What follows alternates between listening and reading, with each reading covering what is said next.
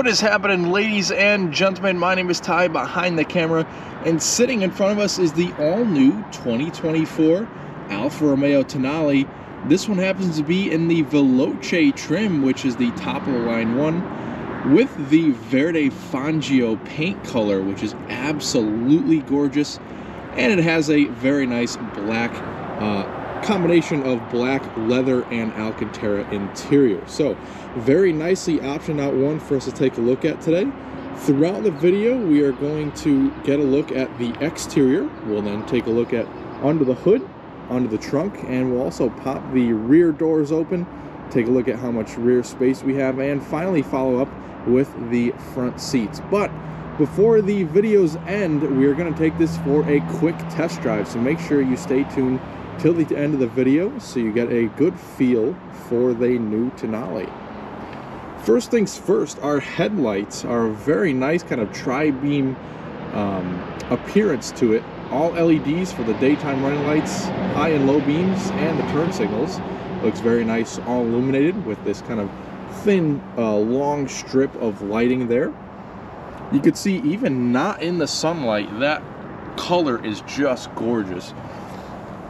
And for the Veloce trim, we have lots of kind of blacked out elements too. So the lower grille, as well as the typical triangular Alfa grille, is all kind of blacked out in this kind of matte finish too. We have parking sensors up front. And if we take a look, we have a nice sloping hood with some subtle creases that go down into the grille. We have this nice metallic gray painted cladding going all the way around the wheels and down the side too.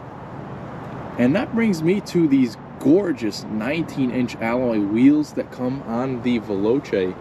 Now these are actually the standard wheels that come on the Veloce trim, which is very, very nice looking kind of 5-hole design with the black pockets and the machined face.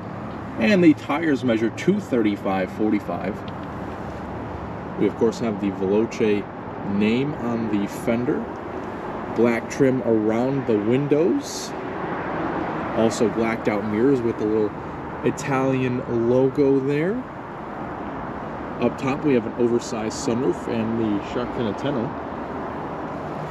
And if we spin around, you can see we have blind spot warning on the mirrors, and as well as a LED turn signal indicator. Now the front two doors have smart key entry, so you just tap the button here to lock the vehicle and put your hand behind the handle to unlock. And that goes for the front two door handles. Now if we pop this cap here, you can see that this is where we plug this in, since this is a plug-in hybrid.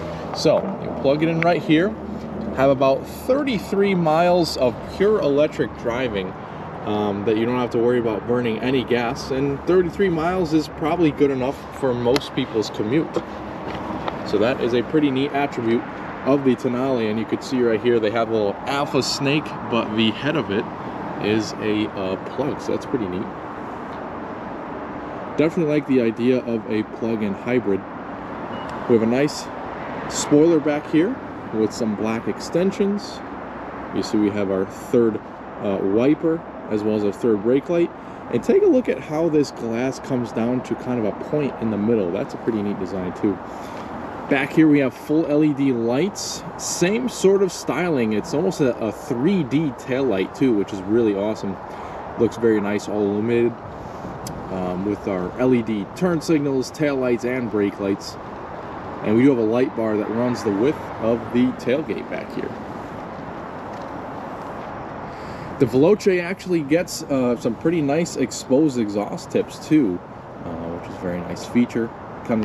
Adds a little bit of sportiness to the Veloce trim. We of course have our parking sensors back here, reversing camera, and your trunk release right next to the reversing camera. Very nice classy badging back here too. And that will just about round out the exterior of the Tonale. I definitely think it's a very nice looking small SUV with a great plug-in hybrid powertrain. One more thing I wanted to show you is just the sticker price. We don't have too many optional extras on this car, just the paint color coming in at $2,200. Definitely worth it, gorgeous color. And we also have the moonroof. With the destination charge included, we're at $52,990 for this particular car. Let me know what you think of the exterior design in the comments. Under the hood, we of course find plug-in hybrid power, which means we have a gasoline engine and a smaller electric engine. Now the gas engine is a 1.3 liter turbocharged 4-cylinder, and combined with that electric motor, it makes 285 horsepower, 347 pound-feet of torque. So this little car must fly, and we will definitely test it out on our little test drive that we do at the end of the video. Now, as I said before, the electric engine itself is good for just about 33 miles of driving range. And as far as some quick charging times, you can get 8 hours to a full charge on 120 volts, or 2.5 hours to a full charge on 240 volts, which is pretty cool. All this is hooked up to a 6-speed automatic and all-wheel drive as standard. Alfa also includes a pretty small engine cover, so you can actually see what's going on under the hood. And actually the turbocharger is right up front, and we have some of the bright orange components that you probably don't want to touch because they're high voltage, but it is a pretty neat engine and powertrain for the Tonale. See how much space we have under the power trunk lid on the Tonale. By the way, beautiful angle to see that gorgeous green paint. And opening it up reveals a pretty good amount of space back here. Now, given it is a smaller SUV, it's to be expected to have a smaller compartment for storage, but it really isn't bad back here. We have plenty of space. And I wanted to leave this back here too, so that you could see that you get charging cables with the car. We do have a full privacy cover too that you can take off if you'd like.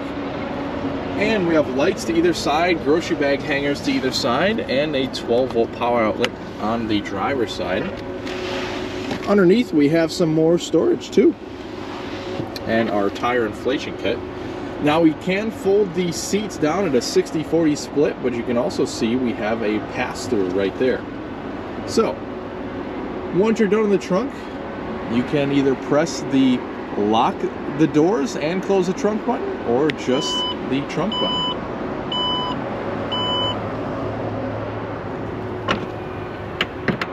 Let's get our first glance at the interior of the Tonale with the rear seats. Now, all things given, you actually have a pretty good amount of space back here.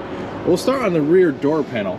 We do have some pretty hard touch materials up here and towards the bottom, but it only goes up from there. We have this nice kind of textured trim around your door handle. We have the, of course, the window up-down lever, and it's pretty neat cloth material with some red stitching where your arm is going to rest. We do have a speaker on the rear door too, and a little bit of storage. But take a look at these seats. Very nice looking seats on this car. We have leather kind of on the headrests and the outsides of the seat. Then we have this kind of Alcantara suede material with a with a red coloring beneath it with some stitching. So very, very cool idea with the seats.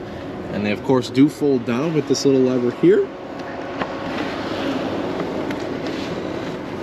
And that will make the trunk floor level with the rear seats so that you can store larger items through the rear of the car. You can also fold down our rear armrest to see we have the pass-through, the cup holders, and a place to put your phone as well.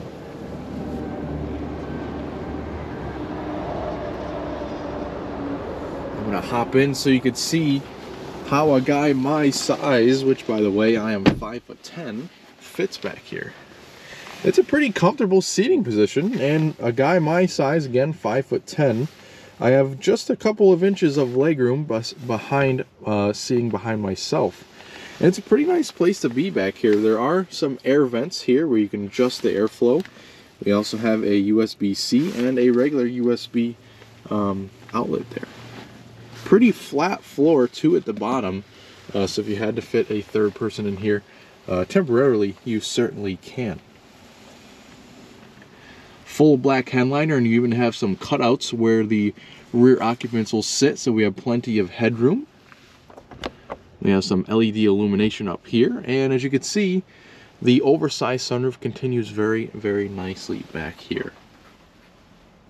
All right, let's take a look at the front cabin, which I know you've all been waiting for.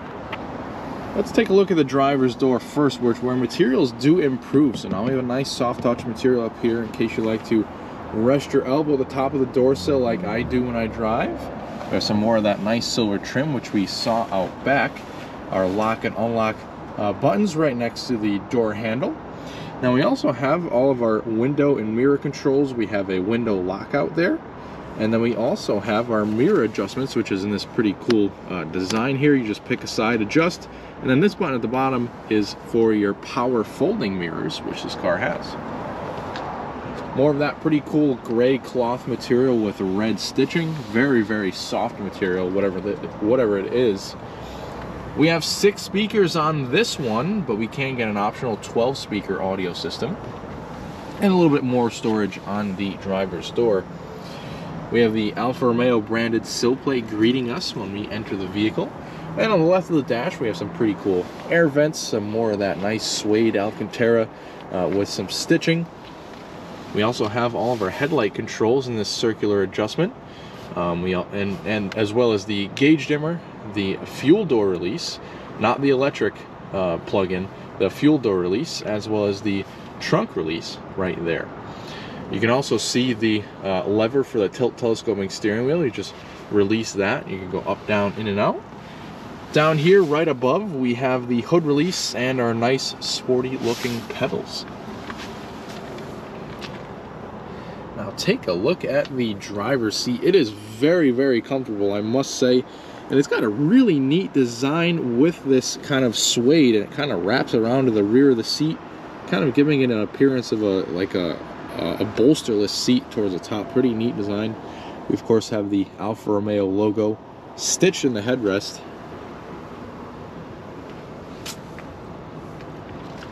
And full power adjustments too, with 4-way lumbar. So here we are seated in the Tonale, and we of course are greeted with a very nicely styled interior. I really like the way they set the screen there. It's kind of like floating in place. Very nice use of materials with the Alcantara stitching and the metal accents too. Just a very nice overall design for the interior. But here goes the key. We have the traditional Alfa Romeo key fob with the logo on the back. Lock, unlock, trunk release, remote start, and panic alarm. And we also have the Alfa Romeo script towards the bottom there. And if you need a physical key, all you need to do is just squeeze to either side where my thumb and pointer finger is, and slide the back of the key down, and you'll have a physical key if you need that in any way. But this of course has push button ignition in traditional Alfa Romeo fashion. It's right on the steering wheel. So just foot on the brake and press the button. And most of the time, if you have enough battery powered, you won't even hear the actual gasoline engine start up. All of the power will be fed by the electric engine in this case.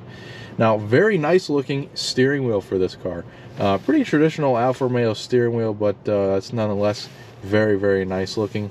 Gets nice and warm too with the heated function too, but nice grippy elements right here at your 9 3 grips, and smooth leather everywhere else with a flat bottom design. Nice bright work towards the bottom too. And over here we have all of our media and adjustments for the screen up there. So we have the audio volume, and this is for adjustments on the screen there. That one as well, and then this one is for your voice commands and the Bluetooth phone. To the other side, we have all of our adaptive cruise control settings, and of course our start-stop button. Behind the steering wheel and mounted to the column, we have these giant paddle shifters. You have a very nice, satisfying click when you pull them. Behind that, we have our stalks here for our turn signals, high beams, and also to turn on and off your lane assist very quickly. To the other side, we have our front and rear wipers, and of course, our other paddle shifter. That brings me up to our gauge cluster, which is all new, of course, for this year for the all-new Tonale.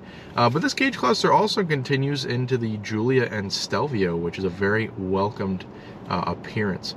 Very classy look to this as well, with the kind of old font, with the numbers kind of tilting as it goes around. Very, very cool. And it is adjustable. Throughout your different driving modes, the gauges will adjust slightly, but you also have this little page button where you can press that and then scroll up and down to get different menus such as your map display, real-time and average miles per gallon, driver's assistance systems, any messages, kind of a charge and power screen, which is pretty cool, and it'll give you a range of all three, kind of just your battery power, just your gasoline power, and combined. That is pretty neat. Now, in case you're wondering, that information will always be displayed here as well. We have some hybrid information, and back to our digital speedometer. Over here is where you will see your distance to empty just on full electric, and then right over here is where you'll see it on just full gas. And then right in the center is where you'll see it for combined. So very nice looking gauge cluster. And I can cycle through the different modes so that you can see the slight adjustment. Now this is the advanced efficiency mode, going back up to normal and then up to dynamic. Dynamic will immediately start the gasoline engine and change around to have a more prominent red line. So those are the three different gauge setups on this car, so pretty neat. Taking a look at the upper dash, we have the pretty soft to the touch material, and that brings me down to our touchscreen. Very, very nice, intuitive, and very easy to use as well. We have the shortcuts at the side here. Our home screen has a nice combination of the map as well as what the radio is doing, and some presets as well. It'll also display some climate controls, and we also have some shortcuts towards the top. We can kind of swipe down to get different kind of preset menus there. So that's pretty neat. Going back to our home screen, we can kind of just get a kind of jumbulation of all of your different apps from the top. We have different profiles you could set up. Also, any notifications that the car is going to let you know about, and your exterior temperature, which is pretty nice. Amazon Alexa is also built into this vehicle, which is pretty sweet. We can look at our media screen here, where we have the Sirius XM setup.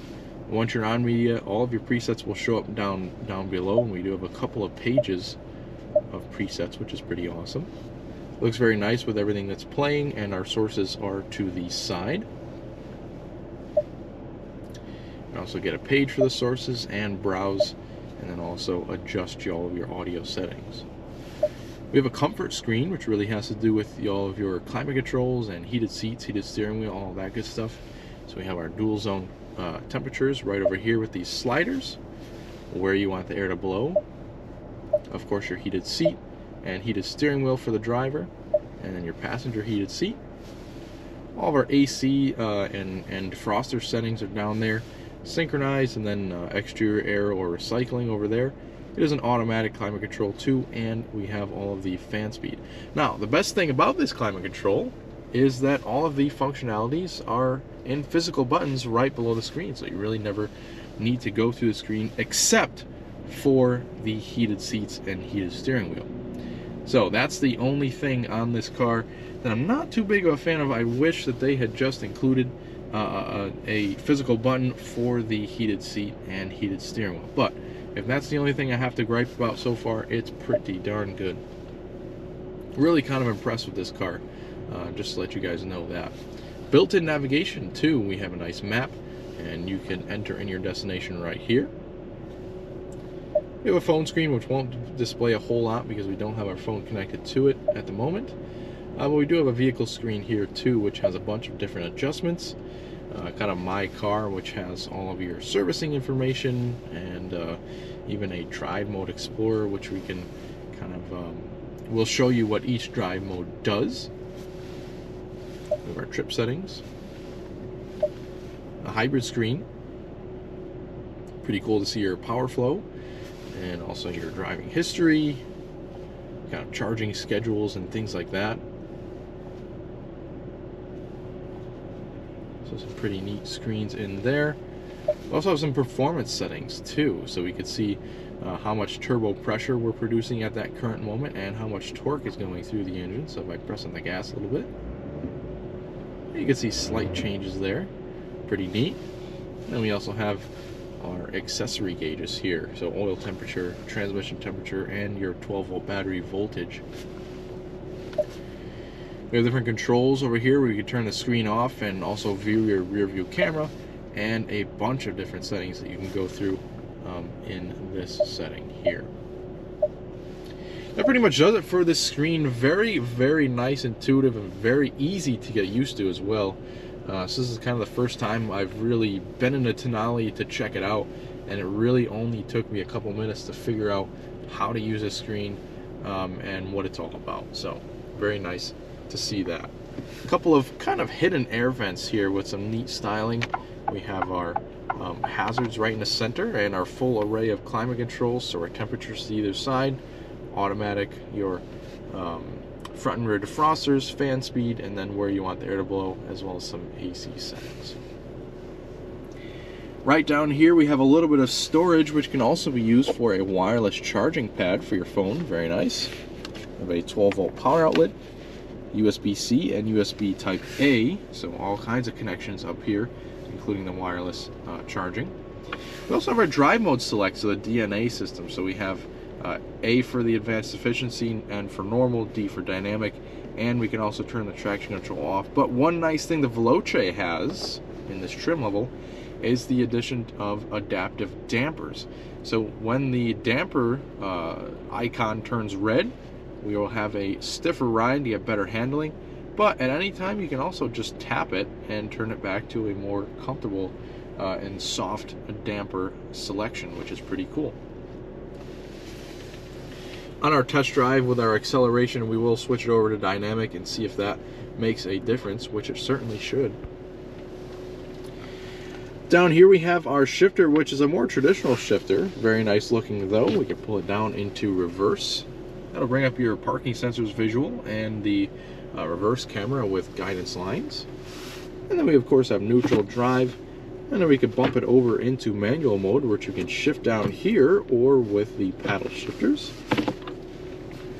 Right over here we have our audio volume in this pretty cool roller dial.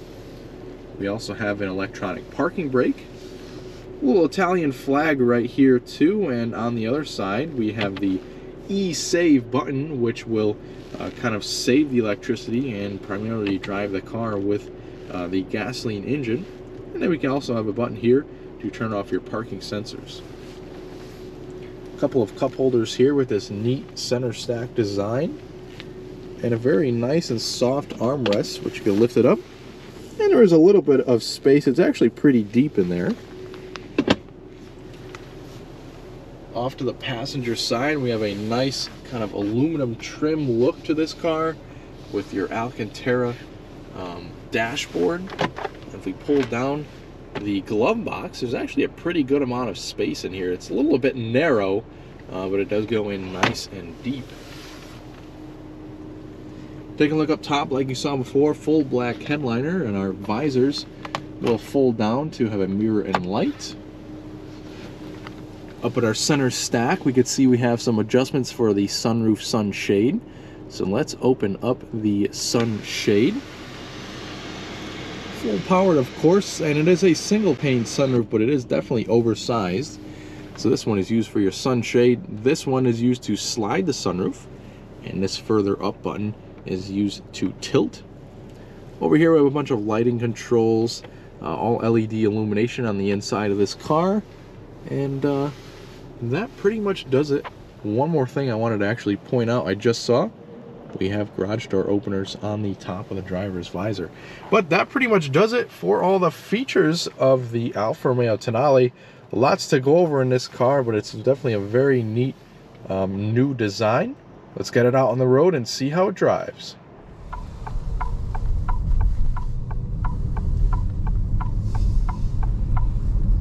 Alright, here we are setting off in silence in the Alfa Romeo Tonale. Now we're going to keep it into normal mode since we have a kind of city setting coming up here. We're in the capital of Connecticut, Hartford, visiting Veloce Alfa Romeo today.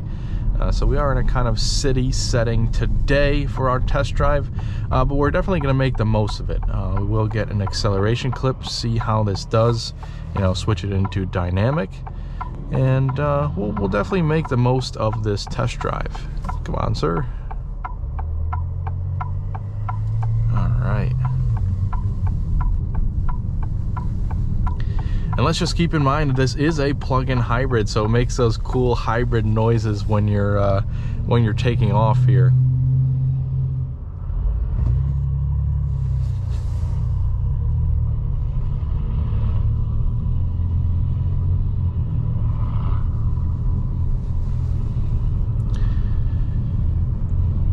So setting off, I think the first section of our test drive might be at some slower speeds here, but that's all right. We'll get mixed driving here going on. So, and these test drives are a one-take video, so whatever happens on these test drives, so you'll never know. Immediately, the Tonale feels pretty smooth. The steering is very Alfa Romeo-like, meaning that it's very direct. Has a good weight even in the more normal mode, and it feels pretty good, at least at the lower speeds. Suspension feels pretty comfy. Brakes feel a little spongy as in a traditional hybrid fashion, but that's all right.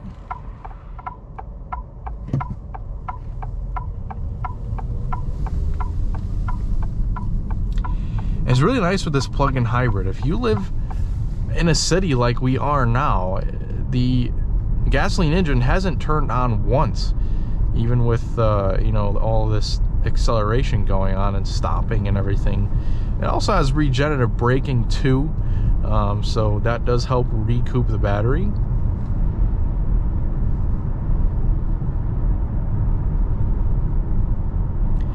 And it's actually got a pretty nice level of sound insulation too in it.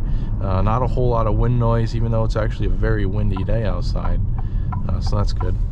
Now at this corner here, we're going to be making a left. I'm going to put it into the dynamic mode, which will fire up the gasoline engine and will allow us to have the maximum amount of power. Now, we're going to do an acceleration test here very quick, and we'll see what happens. I'm just going to mash the throttle and see.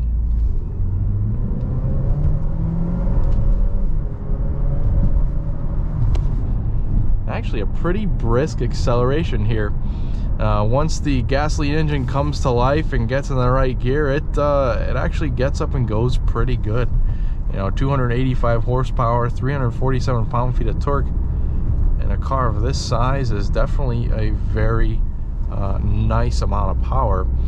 Now at the upper speeds like this, when you let off the throttle, you actually have a bit of regenerative braking going on. But that pretty much wraps up the video and a test drive on the Alfa Romeo Tonale. You know, we have a kind of a short time on the road with this car, but given the setting, that's all we got for now. So I appreciate all of you guys watching this video, and I hope you stick with us here next time on Tide Drives.